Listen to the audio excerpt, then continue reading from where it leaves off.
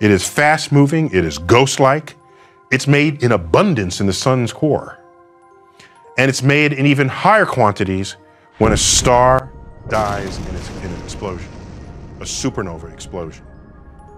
Now, the neutrino hardly ever interacts with matter, and I'll give you a quantitative measure of that. If you take an entire light year of lead, that's 5.8 trillion miles of lead spread out through space. Go ahead, get that. And send a neutrino through one end. You might block the path by the time your light year of lead has been traversed. And because of how many are made in the center of the sun, 65 billion neutrinos pass through every square centimeter of your skin every second. Neutrinos, ghost-like particles, no charge, traveling nearly the speed of light.